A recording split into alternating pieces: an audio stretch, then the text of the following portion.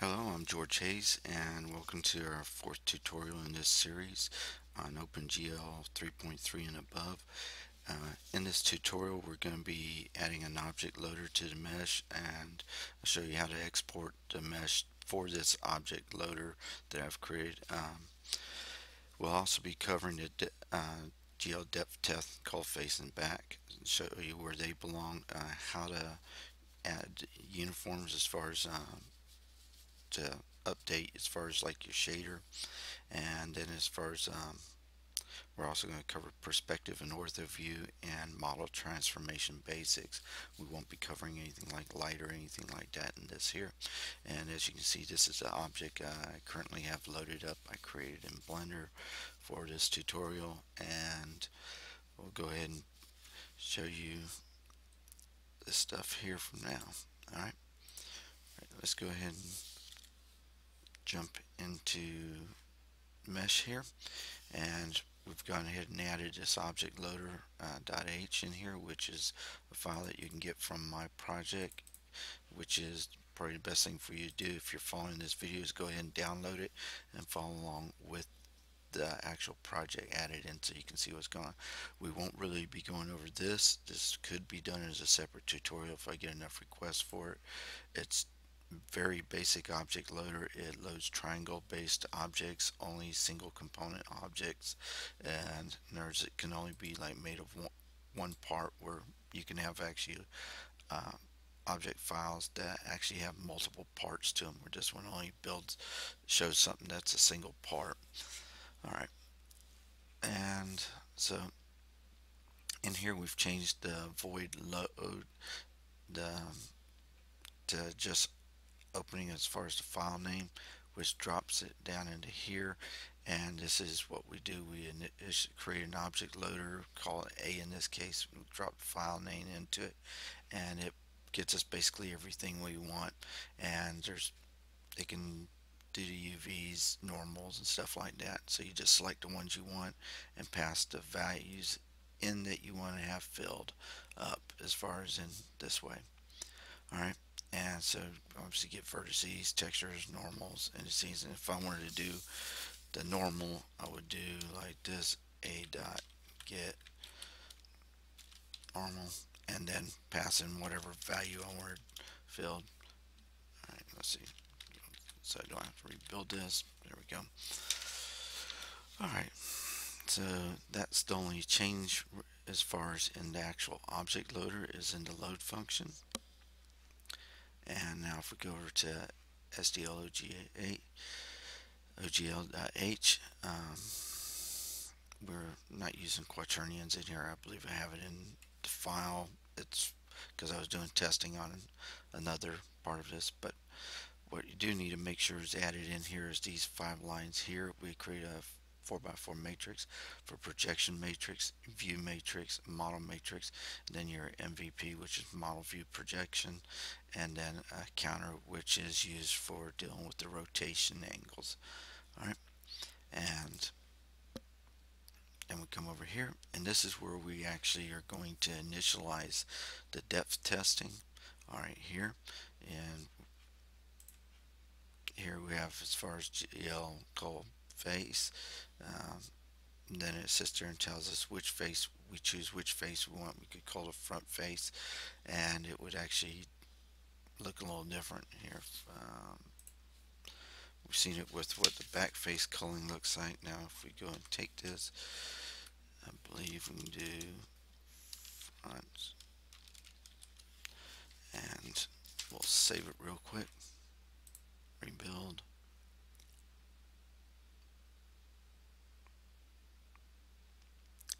And when we run it, let's see if it's doing it. Yeah, it's doing it. We're looking through the object to the opposite surface is what's going on, as you can see. Alright, so we'll go ahead and get back out of that, put that on back again.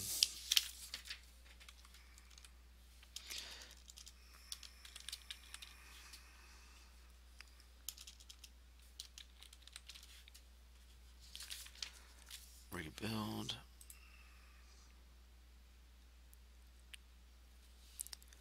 Okay. Well, let's see if I can do something real quick.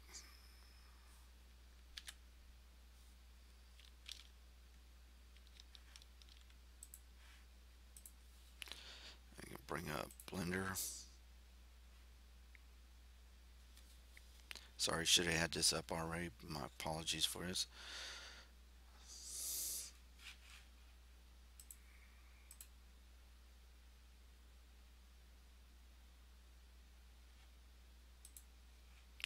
Alright, this is the ship that I exported as far as and used for the game.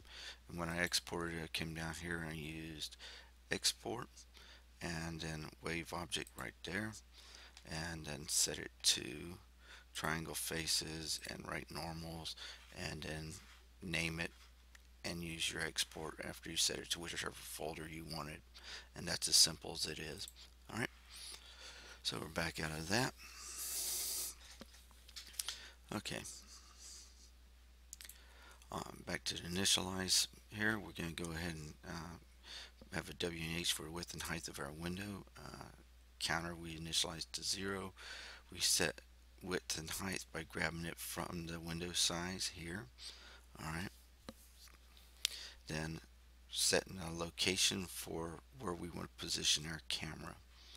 Alright, then we're going to create our perspective. I set it to 70 degrees view perspective, and if we jump into here, that's how wide this angle is, as far as on here. Alright, the left to your left to right angle, as far as I remember correctly. Alright, and of course you can have a Z near, Z far, your forward direction, your up vector, and it's called the view frustum, and your camera position. Alright, and of course it's when I'll get back to this part, but we're going to do the model transformation. We're going to transforming your coordinates from local coordinates to world coordinates, and you'll be placing your camera in world coordinates. Alright, so back over to here. Alright, so at this point, this is where we put the width and the height in, and that gives us a fraction, so we can determine as far as what your width is compared to your height as far as on your screen. Your Z near and Z far, you don't want to set this too small. If you do, it'll put all your I think level of detail or accuracy up into the front of it, and you end up dealing with a lot of Z fighting and stuff like this. And of course you also don't want this number here too large either, so you can play around with it and get what works for you, and that's as simple as that gets. Okay, well, what we've seen so far with me running this has been as far as with the perspective view. I'll go ahead and show you the ortho view here. Take this out, put this one in. In ortho, we just use ortho. It gives your left, your right, your top, your bottom of your screen. Alright, then Z near and Z far. And I'm going to go ahead and put a picture on ortho. Alright, so ortho, it's if you looked at your X and Y axis, alright, your Y is running like this, your X running like this. So you're going to set your whatever size you want your minus X axis to be on here, your positive X axis to be here, then your top and your bottom, right? So that's going to be your Y. So you can be like +1, -1, whatever, and then this you're not going to have to worry so much about because it's going to always be in that direction. And your view frustum is straight like this, so any object out here or here are the same size because it doesn't change perspective on it. Alright, so there's no change in comparison to how much viewing area you put it at. So if you put it at your object out at 50 or you put it at 10, it's going to look the same size. Okay, and then of course your Z near and Z far on it. So rebuild, and go ahead and run it, and as you can see the ship is much larger like this. Alright, where before it's smaller, but that's the reason is because the ship's in a larger area. Now if we want to reduce the size of the ship, There's two ways to do it. Is you're going to either have to change the scaling, or you're going to have to change these. So if we change this to 10, 10, 10, and 10, and rebuild, that should give us a smaller ship as far as into the screen like that. Alright. And regardless how far out we move it, it's going to still be the same distance, or how far back we move the camera, it'll still be the same size. So we'll go ahead and exit out of that. Go back to our perspective view.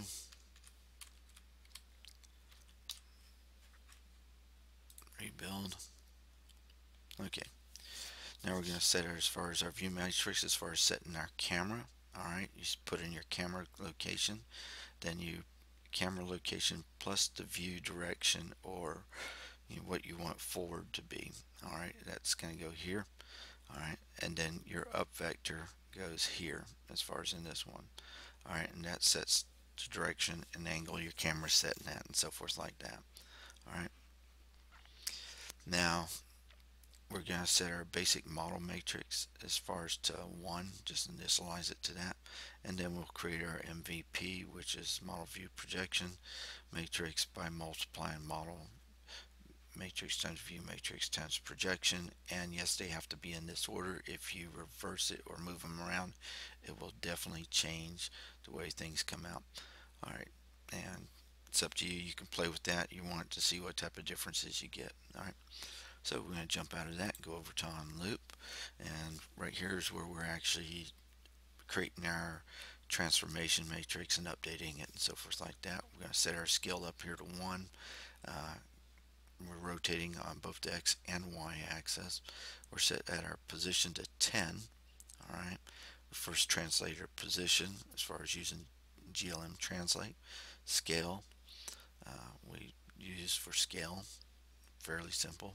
And GLM rotate, and we're x-axis, y-axis, z-axis, multiply them together, and then multiply them to get your rotation matrix. Then first we're going to scale our object, then rotate our object, then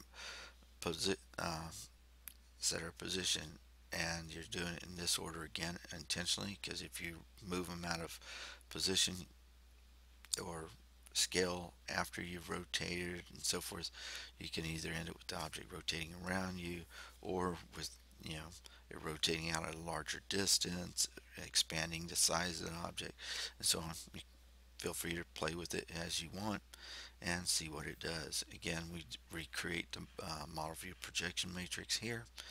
Alright, because this is done every time as far as in the loop, and we increment our counter for our rotation up here, and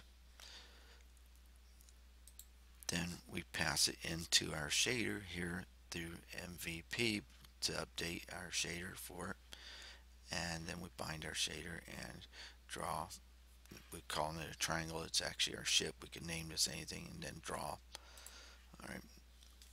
Okay, so on the shader, the different changes we have, we've gone through and added this line here to give us the number of uniforms.